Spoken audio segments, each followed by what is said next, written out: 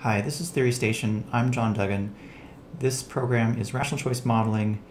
The installment we're in is the basic formal theory toolkit, and this is installment 14 in the series. I just finished a long installment about public good provision, and I'm just going to continue with that in this one. So again, it's public good provision.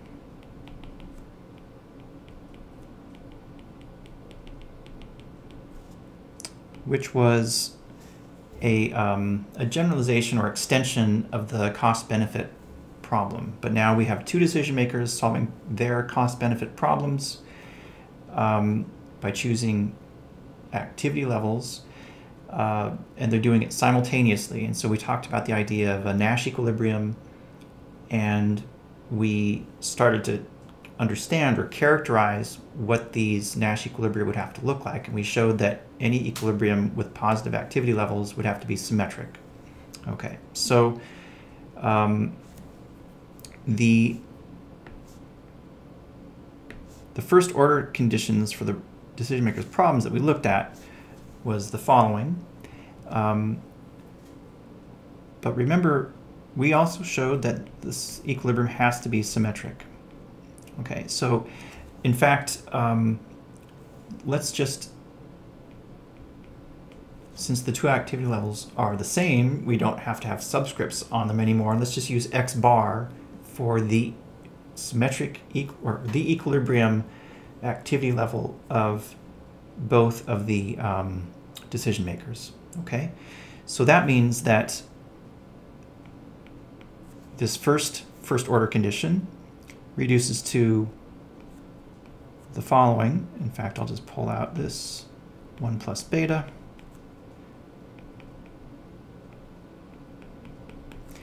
And the second first order condition reduces to the same expression. So really, we've just argued that that system of two equations and two unknowns can be collapsed to a system of just one, I guess it's a system, to one equation and one unknown. Okay, and that equation characterizes that equilibrium activity level. So now, actually, the phrasing I was using was that there's a unique equilibrium. We don't know that quite yet, but we will in just a minute. I want to argue that that this equation that I've just written can have at most one solution.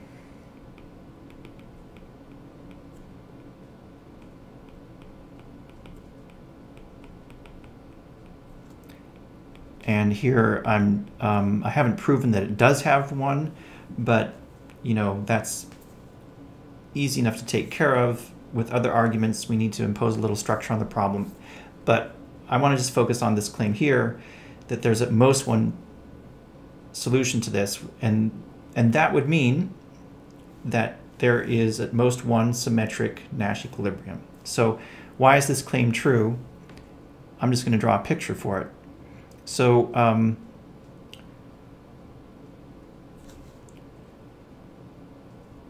that's pictures are not, you know, they're not real rigorous proofs, but for something like this, it's enough.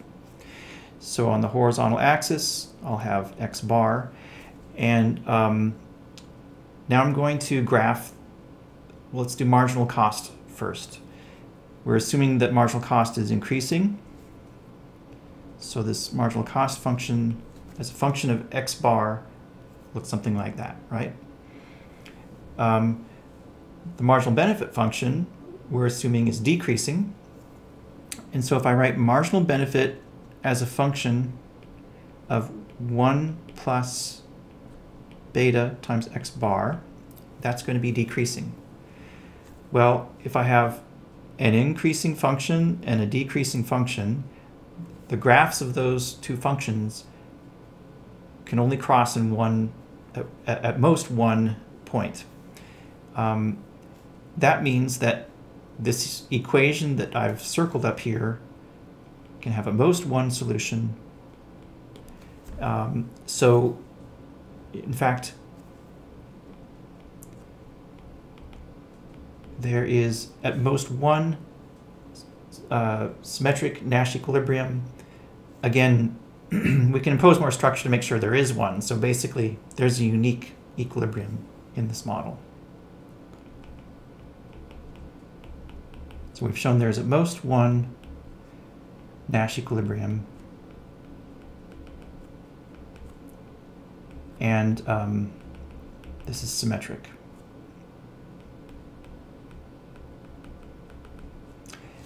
All right, and I'll use that X bar notation to denote that equilibrium activity level. All right, so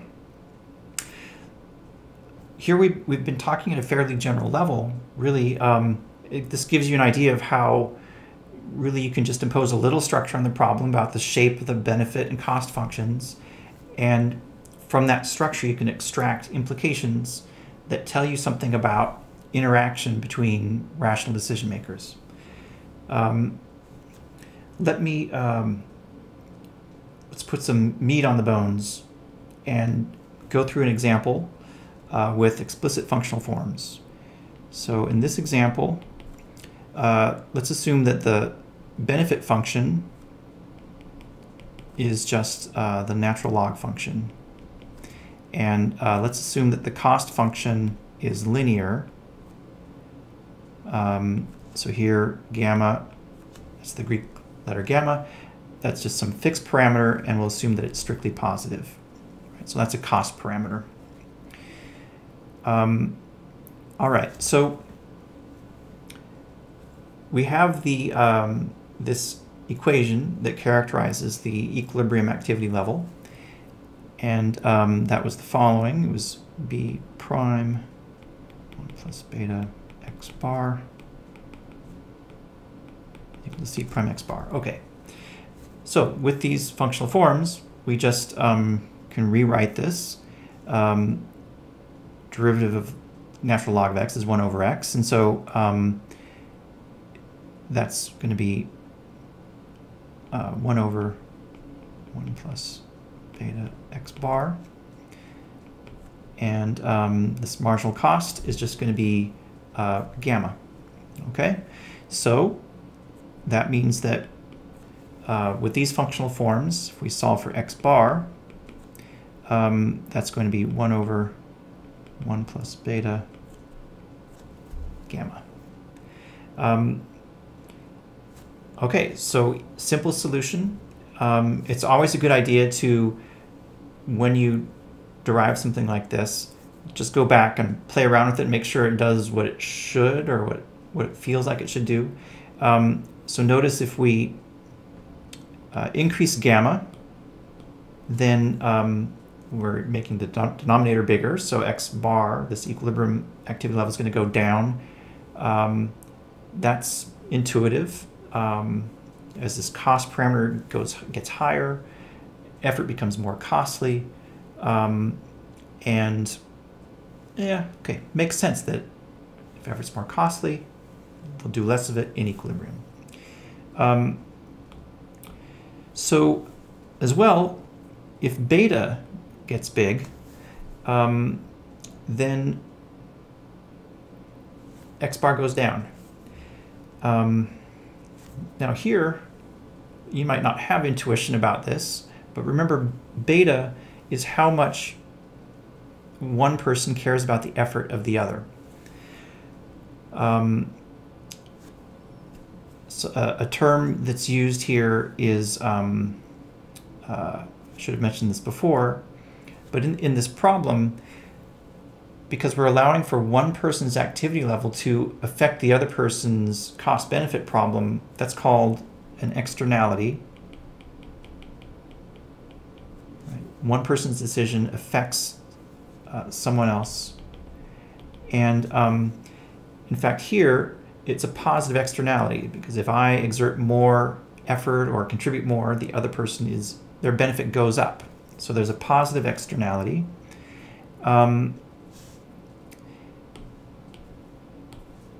And beta is controlling the extent of that externality. Okay, If beta is 0, there's no externality at all, and if beta is higher, the externality is bigger.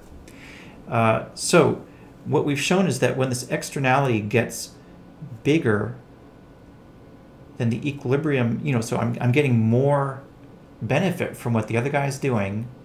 In equilibrium, my activity level will go down. I don't think that there really is an obvious intuition for that if you haven't thought about these problems before. This is something that you get out of the equilibrium analysis, and it's, again, this is what we call a comparative static, and this might show you, well, it might reveal something about these problems that you wouldn't have expected a priori. The idea, though, is that if the other person is doing more, let's think about it this way. Suppose we increase beta. Is it possible that the equilibrium effort level or activity level of both of these decision makers goes up? Well, it can't happen because, let's suppose I'm decision maker 1. Suppose my externality gets bigger, and now we're both choosing higher activity levels. But that means the other guy is choosing a higher activity level, and it means that, well, because he's doing more, I can slack off more. Okay? He's thinking the same thing, and it can't be that we both end up increasing our activity levels. Each person would then think, oh, but the other guy's doing more, so I can actually slack off. Okay, so that can't happen. In fact, when the externality increases, the equilibrium activity level goes down. So I want to argue that that's a bad thing. Now that's a normative statement. And, most normative statements are subjective, and they rest on some kind of a judgment about, what's good or moral or what welfare, social welfare means or something. But here I'm going to just make a statement that's really not subjective, because I'm going to talk about Pareto optimality. Okay, so remember in the multidimensional policy choice model, we said that a pair of positions was Pareto optimal if the only way you could make one person better off was by making the other person worse off. Okay. If a pair of policy positions is not Pareto optimal, that means you can make one person better off without hurting the other guy. So clearly, if something's not Pareto optimal, it's not really a normatively justifiable choice. One way to see, just in this little example, that that these guys are choosing an inefficiently low activity level is, well, let's think about the equilibrium net benefit of one of these decision makers. Okay, so in general, the equilibrium net benefit, let me do that up here, that's just the benefit when I'm choosing X bar and you're choosing X bar minus the cost of my choosing X bar. So that's the equilibrium net benefit. In this public good provision problem, well, so we can look at that equilibrium net benefit expression and say, what happens if we increase X bar, if we increase the activity level of both of these guys, okay? So, we can just do that in a general way by taking the derivative of that with respect to X bar. All right, so we're going to differentiate this.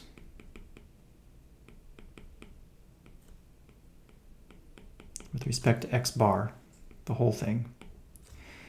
Well, that's going to be marginal benefit times 1 plus beta minus c prime x bar. And right, so this expression here, that's going to tell us how the net benefits of these two decision makers change as they both increase their activity level. Okay, and I'm going to argue that that's positive. In this example, you can just see that directly by plugging in.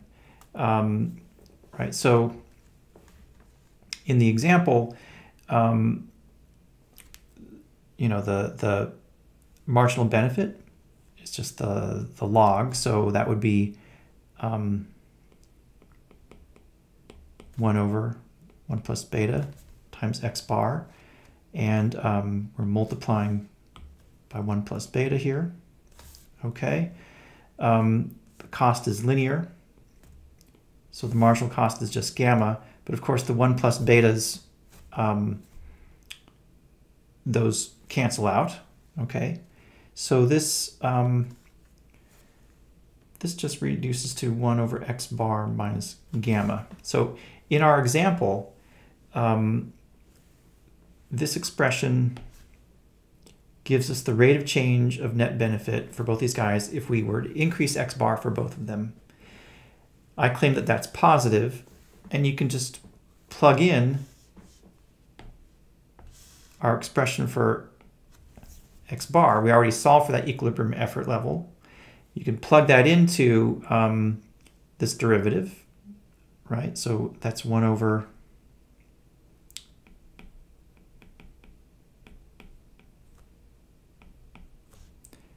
but that's just 1 plus beta times gamma minus gamma.